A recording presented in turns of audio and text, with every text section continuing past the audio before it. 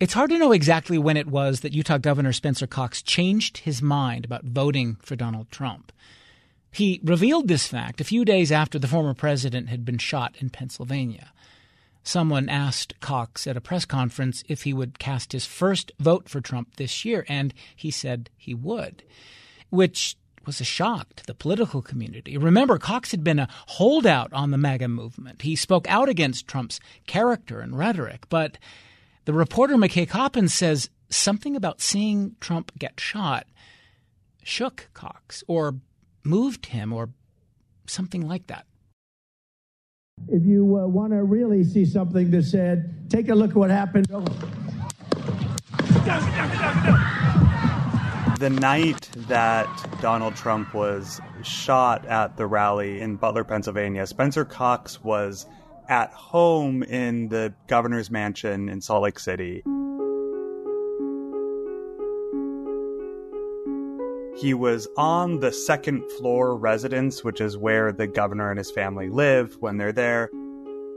And he told me later that he was just kind of pacing back and forth, scrolling obsessively on his phone for updates, watching the clips of the shooting, and he's looking at the photos of the former president's bloodied face. And he told me I was kind of captivated, but there was this sick feeling pit in my stomach.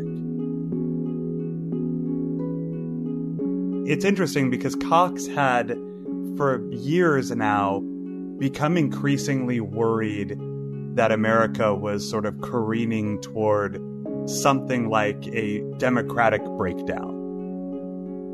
You know, he had studied the literature on polarization and political violence and extremism in America.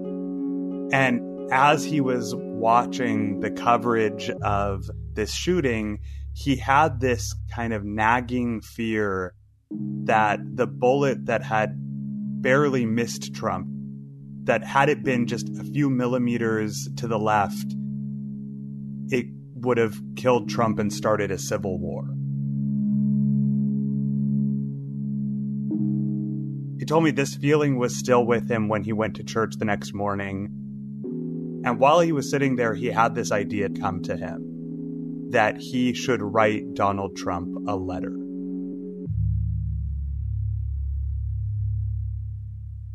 After church, he climbed into the back of an SUV and it started heading toward his hometown of Fairview.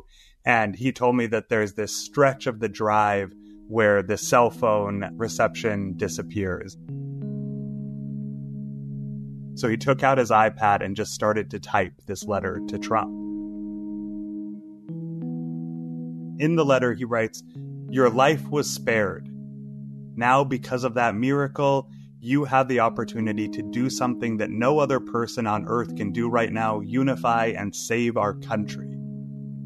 By emphasizing unity rather than hate, you will win this election by an historic margin and become one of our nation's most transformational leaders."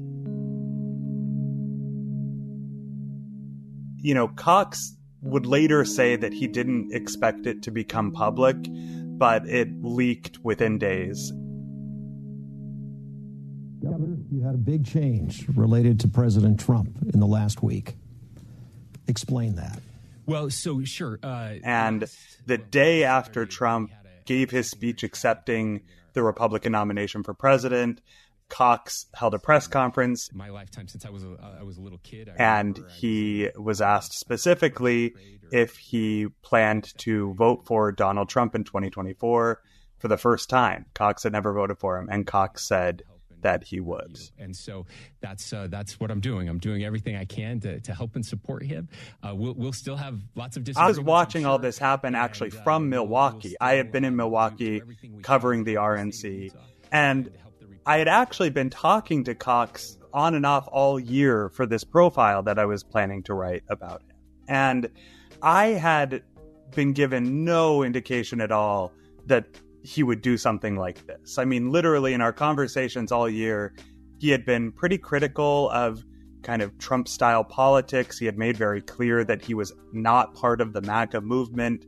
And of course, for years, he had been critical of Donald Trump. So when I saw him, it was actually the day after the convention. I was flying back to DC.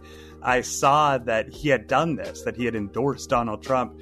I kind of felt like, all right, I have to talk to him about this. I need to kind of sit down and understand what he's thinking. So a few days later, I flew out to Salt Lake City and met him at the governor's mansion to talk to him about it.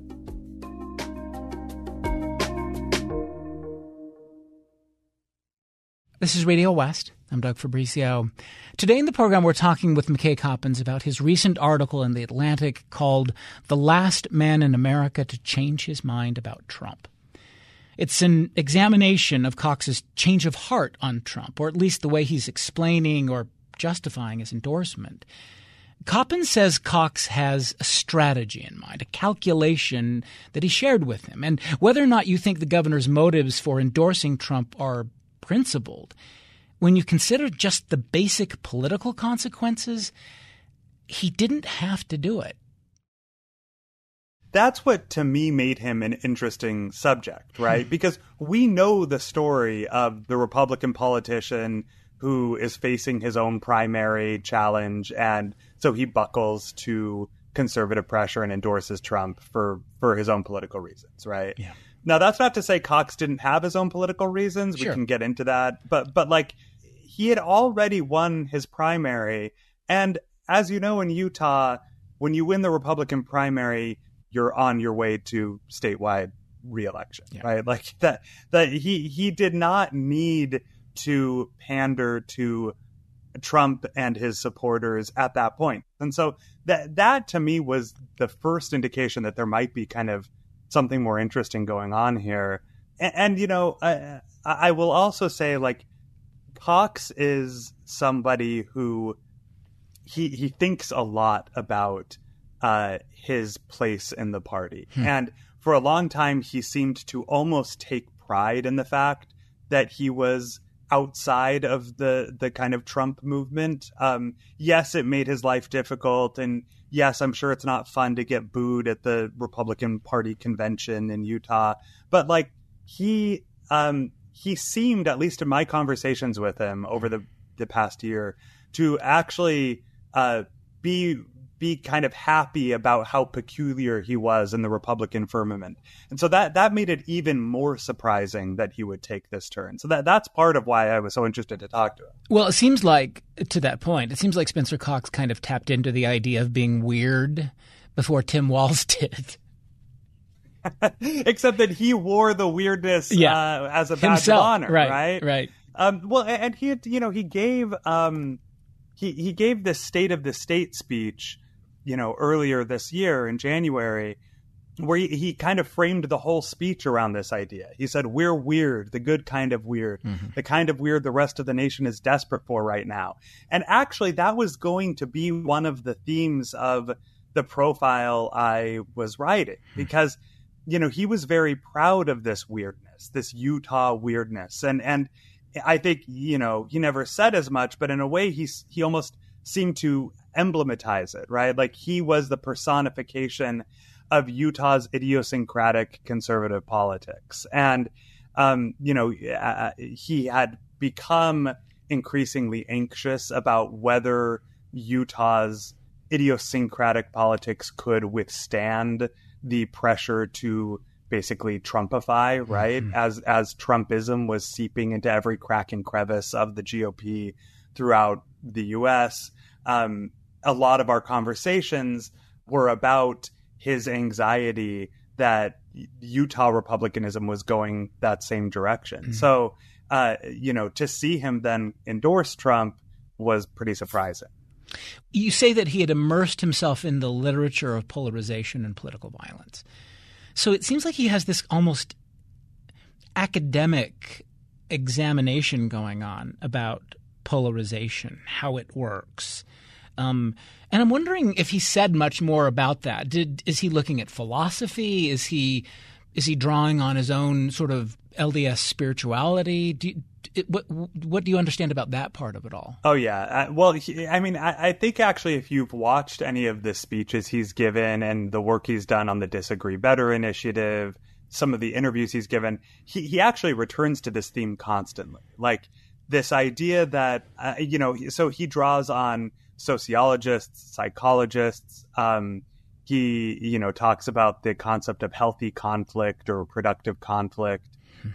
He also draws on religion and spirituality. And, we talked a lot about the idea of loving your enemy and what that exactly means. And so he like, it is a point of, I don't want to say obsession for him, but it is like probably the issue that he thinks the most about outside of, day-to-day governance in Utah. Like he is constantly thinking about the division in our country, how it's being exacerbated by our politics, and how to reverse the trend, to the point where it was funny, like a little thing that didn't make my piece, but that I thought was funny. I asked him if he had watched the presidential debate between Joe Biden and Donald Trump.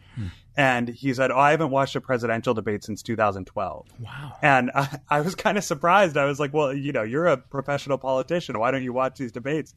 And and he was like, I just can't stand them. I think his words were, they make me angry and they're not productive. And I feel like a worse person after watching them. So that's all.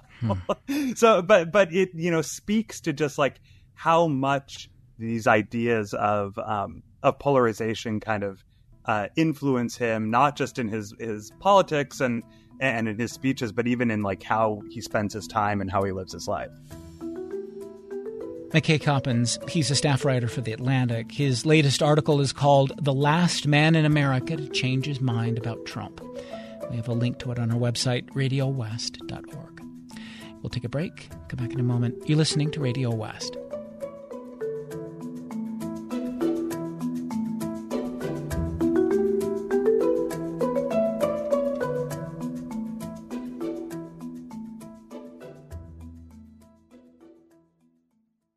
This is Radio West. I'm Doug Fabrizio.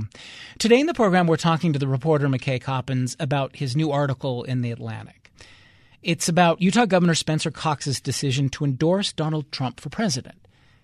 Coppins is asking how one of the people in the small group of office-holding Republicans who hadn't signed on to the MAGA movement had talked himself into supporting it.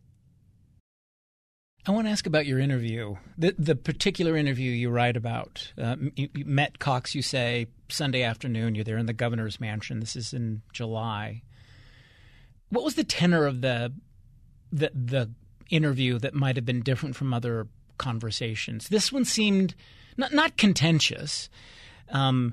He quibbled with you a little bit. Maybe he had before, but I'm wondering if he's feeling defensive, or like what was the relationship like, the sort of journalistic subject relationship like here? Yeah, well, anyone who's met him knows he's like a very friendly guy, like kind of over the top friendly, right? Like he smiles a lot. He's very, enthusiastic. He's happy to see you. So our relationship up to that point had been, relatively friendly, even while understanding that, I'm a journalist and he's a politician. So there's inherently some adversarial aspect to that relationship. It was always very friendly. And when I got to the governor's mansion that day, just a couple days after he'd endorsed Trump, I would say that he still, was, making a show of being friendly. He, welcomed me into the governor's mansion, shook my hand, brought me to his study, showed me around a little bit. Like it wasn't adversarial right from off the bat, but I did tell him early on in the conversation, look, I'm going to play devil's advocate here. Yeah. And I'm going to, I think a lot of people are pretty surprised by this decision and a lot of people are angry about it. And I'm just going to run through some of the arguments that I've heard and I want to get you to respond to it. And to his credit, he was pretty game to do that. He was like, absolutely, let's do it.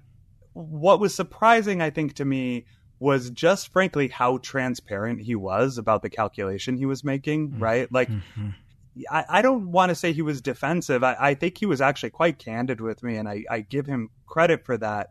But, he was not in that interview heaping praise on Donald Trump. He rejected the MAGA label. He said that Trump and J.D. Vance were antithetical to his brand of republicanism. He even, at a couple points, kind of seemed to quibble with the idea that he had endorsed Trump at all. Like he said, well, let me just be clear. I said I'm going to vote for him. Mm-hmm. I didn't say I support everything he does. I'm not even telling you that you need to vote for him. Yeah. So, to me, that was the sign of somebody who, like, he didn't want to seem like every other politician who sells out to Trump and just immediately, starts fawning over him and saying the exact opposite of everything that he'd said before. Like, Cox was very sensitive to the impression that he had just followed the same trajectory as every other Republican, and seemed pretty determined to make the case to me that what he was doing was different. Yeah. It seems like what he's trying to say is, I've come up with what I think is the strategy that will work. And we'll get to that in a minute, but I wanted to back up for a second and give a little bit more context before we get there for Utah and Donald Trump, because you do this in the piece. An important part of the story you tell is what seems to be the kind of evolving relationship between Utah and Utah Republicans, including Utah Mormons, and of course, Donald Trump. 2016, as you mentioned, it seemed like Mormon voters in the country and Utah were not going to get on board with Donald Trump. As you mentioned, in Utah, he placed a distant third in the state's Republican primaries, only got 45% of the vote. 45% of the vote in the general. Right. Right. That's critical, right. And people wondered why, at that point anyway, why Utah hadn't become Trumpified, as you say, including you. You wondered yourself. Yeah. And so you write about the fact that journalists had come up with all these theories. Do you want to share your own theory for what was going on then? This was part of what drew me to this story, because, to the extent that I knew Spencer Cox had this anxiety about Utah's politics sort of following the same trend as the rest of the nation's politics, I had noticed, just as an observer and journalist who had been writing about this stuff and covering it for a long time, I had noticed something changing in Utah as well. So back in 2016, I think it was a combination of factors. And I don't know that I have the exact, recipe of which ingredient was most important. But I think that a combination of Trump's personal life and vulgarity being offensive to a lot of, socially conservative Latter-day Saints, the fact that Utah's low income inequality and high upward mobility make Trump's message of rigged systems, not quite as resonant. There's the difference in attitudes toward immigrants in Utah versus other red states that make Trump's, especially 2016 message, a little bit less impactful, right? Like, Trump's 2016 campaign really was built on, fear of illegal immigration and refugees. And he had proposed a Muslim travel ban, which, of course, the LDS Church came out and responded to and condemned. And so you just had this really kind of unique cocktail of factors that made Trump an unusually weak Republican presidential candidate in Utah. And, as a journalist, I had covered Utah and Mormon politics more broadly and the religious right. And I had written a lot of stories about this and talked a lot about it on TV and the radio. I'm pretty sure that I've come on your show many times over the years talking about this stuff. Yeah. And so, I think that part of what is so interesting is that, Donald Trump back in 2016 seemed to a lot of people like a fluke, right? He had sort of hijacked the party briefly, won this nomination, but he seemed certain to lose. And then the Republican Party would sort of snap back to the party of, Romney and McCain and Bush and Reagan. And that didn't happen. Instead, Donald Trump, of course, won and completed his conquest of the Republican Party. And, 8 years later, he has remained undeniably the most powerful and influential and important figure in conservative politics. And I think that that has an effect, right? Like there are consequences to that. And I think, nearly a decade of dominance by Donald Trump has made a lot of the elements of the Republican coalition that were initially more resistant to his brand of politics, they've started to give in, right? Mm-hmm. Like the bulwark, those bulwarks, and Utah was one of them. Mormonism was one of them. Mm-hmm.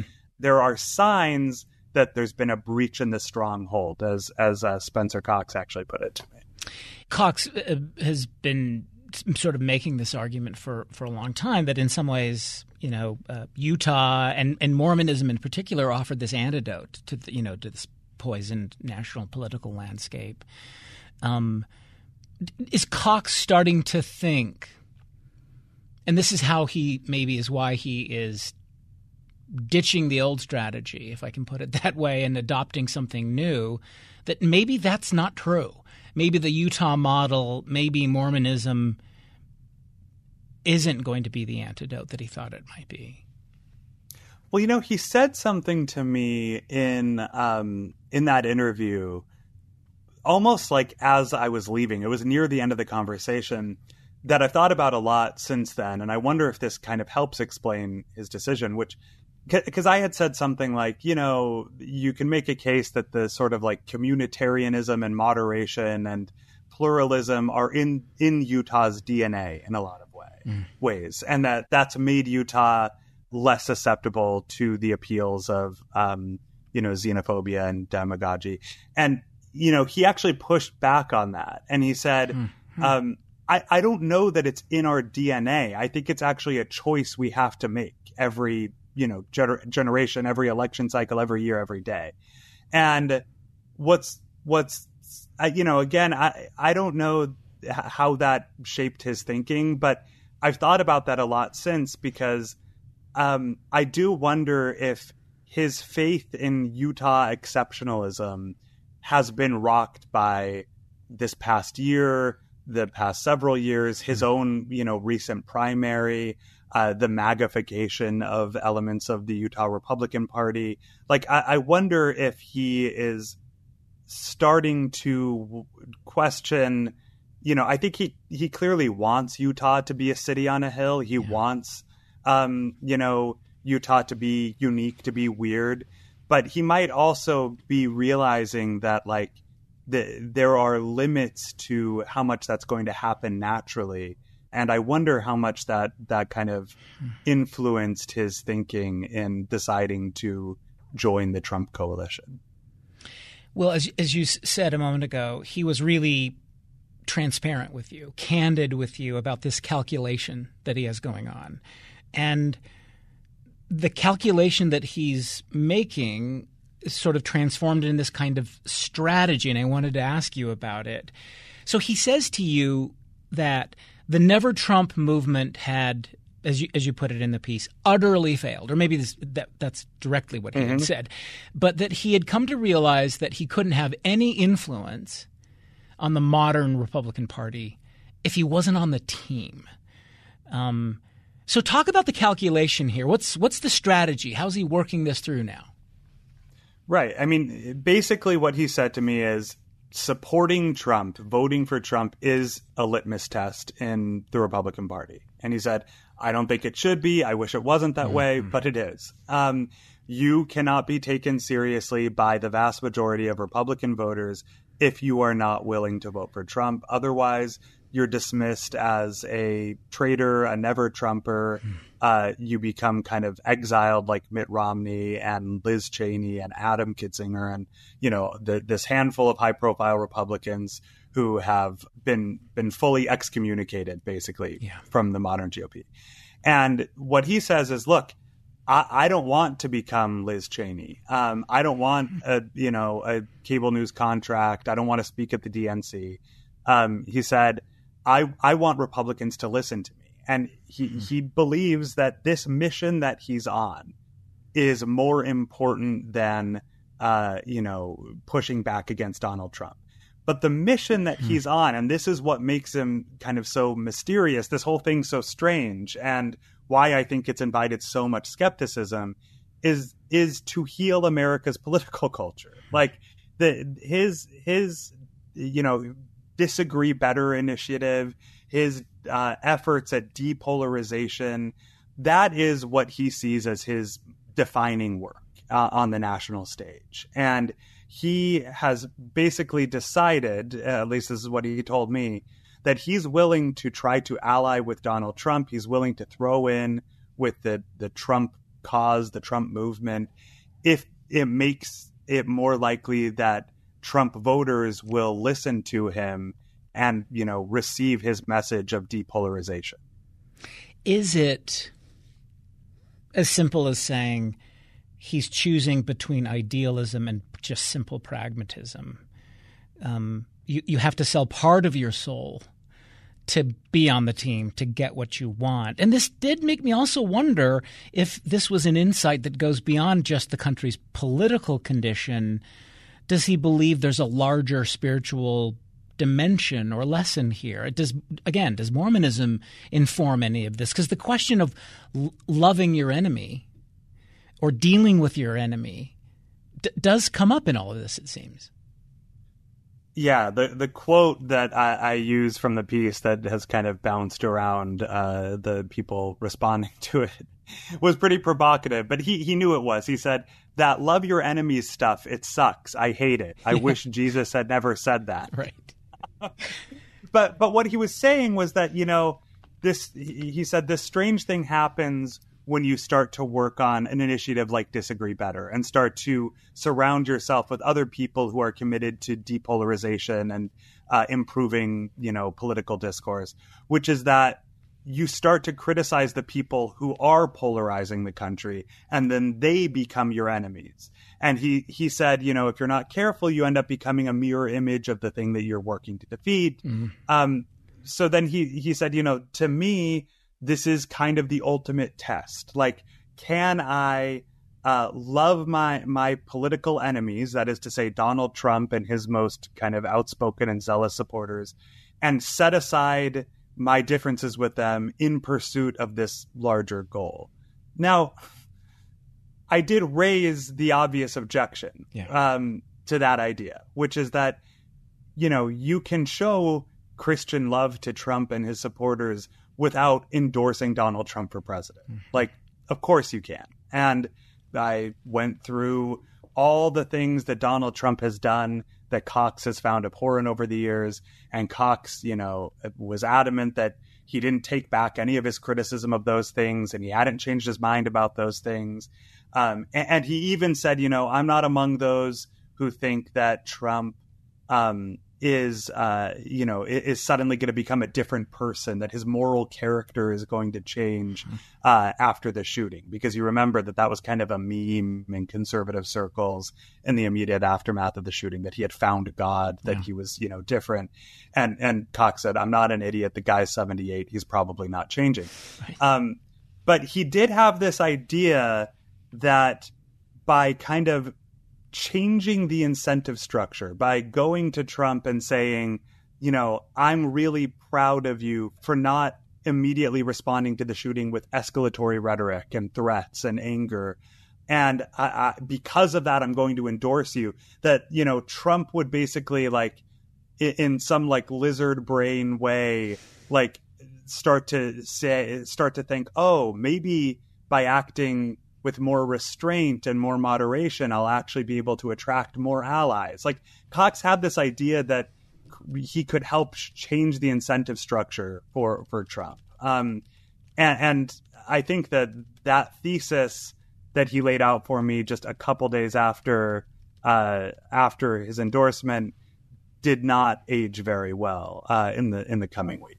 Well, I think it's important to say that it sounds like Cox had just very bad timing or jumped the gun in his analysis, because when he's thinking about writing this letter, after the attempt on Trump's life, you point out the atmosphere was the landscape was completely different.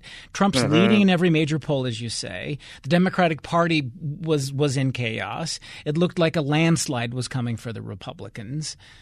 So the question comes up then, does Cox regret it?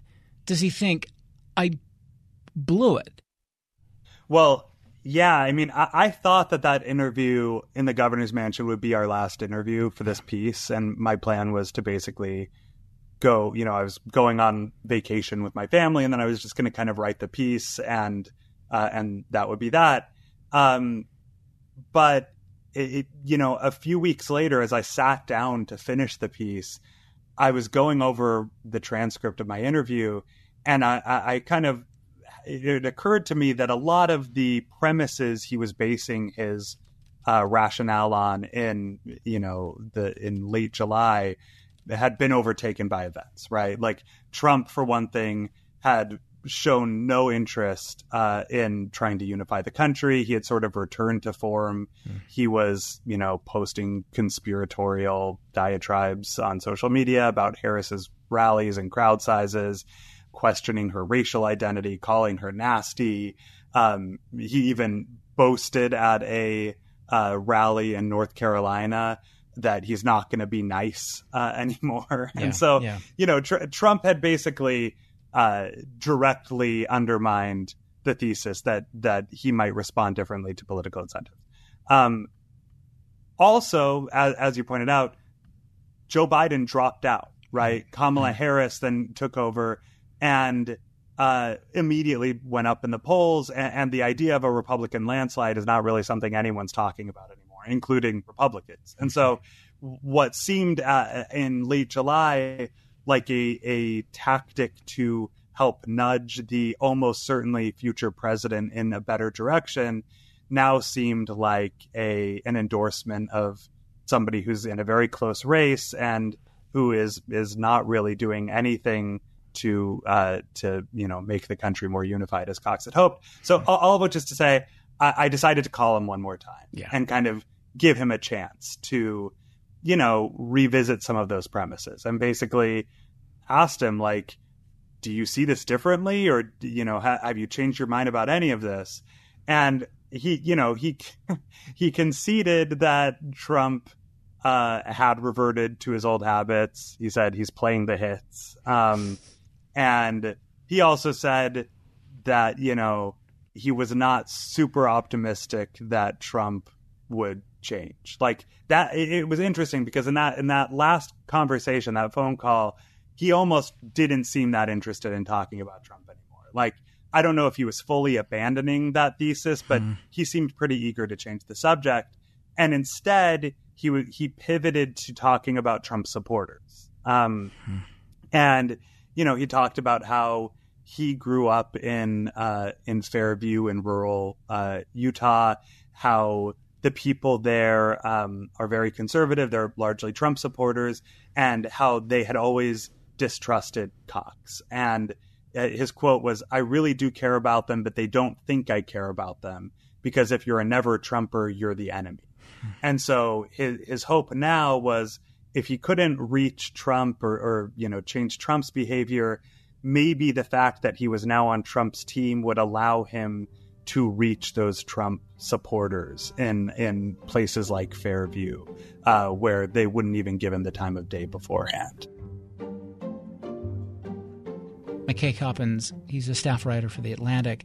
His latest article is called "The Last Man in America to Change His Mind About Trump." We have a link to it on our website, radiowest.org. We'll take another break. Come back in a moment. You're listening to Radio West.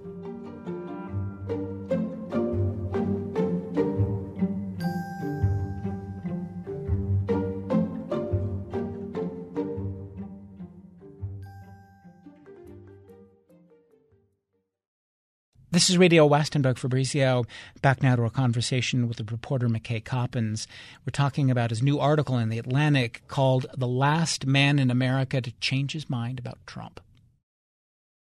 The story, a lot of the story anyway, is or gets to the question of how Utah finally came into the MAGA Republican fold, if it did. I suppose that's a question, but as far as you can tell, has it? I mean, what's going on in Utah? One of the things you mention is some survey data that shows American Mormons were becoming less Republican overall in the Trump era, but the ones who stuck around were becoming Trumpier, was the word they used. Right. So what do we know that's going on with Latter-day Saints and Donald Trump and Utah and Donald Trump? So, in 2016, there was a lot of talk and hype about, like, would the Trump era drive Mormons out of the Republican Party? There actually has been some evidence that that's happened. There's a gender gap. Latter-day Saint women are more likely to have stopped identifying as Republican in the Trump era. Latter-day Saints overall are identifying as independent in larger numbers. Some are becoming Democrats, but more commonly, they're just not identifying as Republicans anymore. So there has been some movement in the broader kind of American Mormon community. It's also worth noting, I talked to a political scientist who studies religious demography. He said that Latter-day Saints are actually the only religious group that has changed significantly in the Trump era. So, that is an interesting phenomenon. But I think what do they mean? In what way? So, well, just in their party identification. Yeah. Like the 2016 Mormon voters were, the best data has Mormon voters, about 53% of them voted for Trump. Yeah. A typical Republican presidential nominee would have gotten 70 to 80%. So that's a 20 to 30 point swing. Yeah. No other religious group in America had any movement really at all, compared with in terms of voting for Trump versus past Republican nominees. So that is notable. But, and this is I think the issue that Cox is contending with. Those who have stayed in the Republican Party, I think in 2016, 2017, 2018, there was still this sense that they could remain Republican, but keep a distance from Trump and his style of politics, right? 2018, you had Utah Republican primary voters nominate Mitt Romney as their nominee, right? So there was still some room in, 5 years ago, 6 years ago, for Republicans in Utah to be stalwart Republicans, but not, Trump supporters. That kind of never Trump Republicanism really seems to have eroded in Utah. And you see it, in some high profile examples, Mike Lee being one, who has gone from being a Trump critic to one of his most outspoken supporters and allies.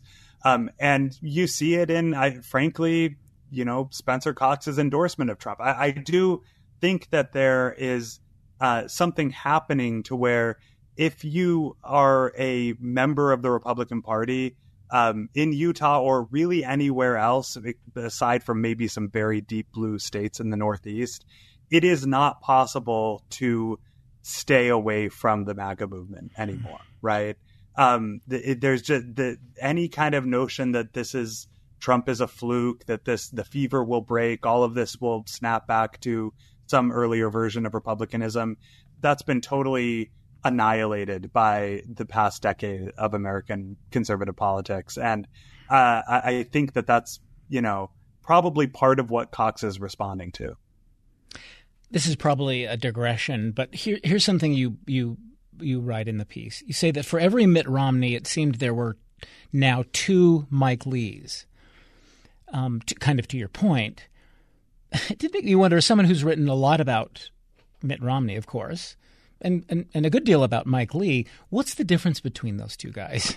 They both share a faith. They both had somewhat moderate but conservative fathers. Again, you haven't written an article about this, but you did mention it. So I thought, I just wonder if you had any thoughts. I think in some ways they are similar. They come from the same faith background. They sing the same songs at church. They hear the same talks at General Conference. By all accounts, I know Mitt Romney much better than Mike Lee, though I've interviewed both men repeatedly.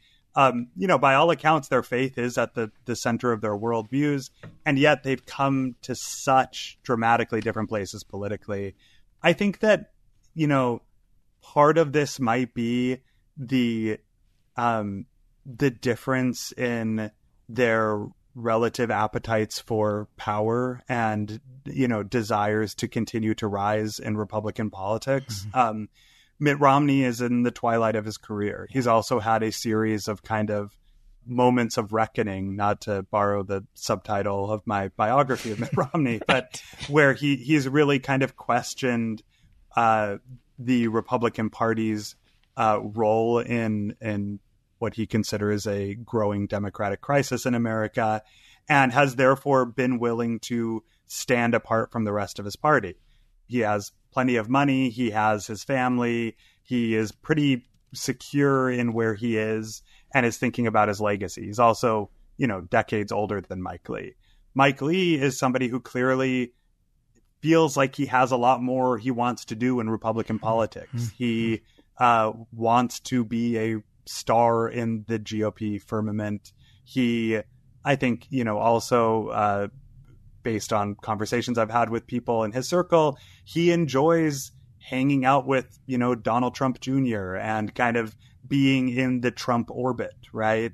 He's been welcomed in there. This is part of his circle. I do think the other important difference is that Mitt Romney was never a movement conservative, right? So he was a moderate Republican governor in Massachusetts. He, ran twice for president, but always as kind of the more moderate choice. Mike Lee sort of stormed into politics as this anti-establishment figure. And while his ideology has changed, I think you could argue pretty dramatically from that Tea Party libertarian brand of republicanism to the pro-Trump nationalist brand, it comes from a same kind of angry anti-establishment place that I think has shaped Mike Lee's politics, and I think that also might contribute to their different paths. What has all of this done, do you think, to Cox's reputation among supporters? You say in the article Cox believed he could reach a new audience with this message, but with all he's said, with his candor in talking to you and others about, he's not exactly being coy about his strategy. Will he really now have access to the MAGA base? And what kind of damage do you figure he's done to his own reputation of people who, like him, had always been skeptical of the moral character and political inclinations of Donald Trump? Yeah, well, I'll take the second part of your question first, which is, and I think he would say the same thing, the people who were working with him on the Disagree Better initiative, Democrats or Never Trump Republicans or independents, they're pretty mad at him. Yeah. And they feel betrayed. And they feel like he abandoned their team to go, join up with the MAGA movement. And I think, I did interview a couple of his friends who are Democratic governors, Wes Moore of Maryland, who actually just spoke at the Democratic National Convention, Jared Polis from Colorado. Both of them, were polite about Cox. They both said, look, this isn't going to change my friendship with him. But they were pretty, to varying degrees critical of his decision and expressed strong disagreement with it. Other people have been much less restrained. And so I think it's fair to say that his credibility on those issues of kind of depolarization has been tarnished. Like there's no way around it. Endorsing Donald Trump for president, it's just for a certain segment of the audience that he had, that's just a deal breaker. They're not going to listen to him anymore. As for whether he will reach those Trump supporters, I think that the jury's still out. Like, I think we'll have to see. I admire his optimism that he can reach them. I think you alluded to this. The fact that he was so candid about his rationale does perhaps undermine the effort with some people. The fact that he continues to be critical of Donald Trump, continues to say that he's not part of the MAGA movement, the fact that he kind of told me, look, I'm just trying to pass a litmus test here so I can move on and focus on the work I really care about. That stuff was all noted in the response to my piece when it came out. And I did note that a lot of the kind of like hardcore Trump supporters the kind in Utah especially, who voted for Phil Lyman in the Republican primary there and who really did not like him, this didn't really seem to change their sentiments toward him. If anything, a lot of the reaction was like, look at this joker trying to pretend he's a Trump supporter. It didn't seem like they were super eager to hear him out. But Twitter is is not the best sample size, and I imagine that he's going to try to actually get on the ground in places like Fairview and talk to those people, and we'll see if he can connect with them. Did you get any sense at all that he might be a little disappointed in himself for doing it? Ooh, that's a loaded question. It really is. I don't know if I can read his mind quite that much. I mean, what I'll say about this is that I did ask him in that interview at the governor's mansion, is there anything Trump could do that would change your mind, that would make you walk back your endorsement? Because you remember, he actually did this in 2020. When he was running in 2020 in the Republican primary, he said he was going to vote for Trump. Yeah. And then he decided not to. And actually, when I asked him, what was the thing that triggered your withdrawal of your endorsement in 2020, he couldn't even remember. He said, "Oh, I don't." There were so many things that happened that year, he couldn't remember. But he has never voted for Trump. So I asked him, like, is it possible you'll do the same thing this time? And he left some wiggle room. He said, I assume there is something he could do. And then he kind of joked, if he shoots a guy on Fifth Avenue, right, maybe that'll do. But like that to me, maybe I'm reading too much into this, but that to me suggested that he might not be 100% committed to this plan. I think that there is a scenario where we get into the final stretch of the campaign. Trump starts to ratchet up the rhetoric, starts to do some really kind of outlandish, outrageous things as he is wont to do. And Cox decides he just can't quite stomach voting for Trump and realizes that the project has failed. I give any politician credit when they genuinely change their mind or admit to a mistake. So I think people should give him some grace if he decides to do that. But I think it's also possible he'll stay the course and keep on working at it. I don't know if he's disappointed in himself. I do know a lot of people are disappointed in him. And I understand that. I don't think it's my role as a journalist to try to pass judgment on him.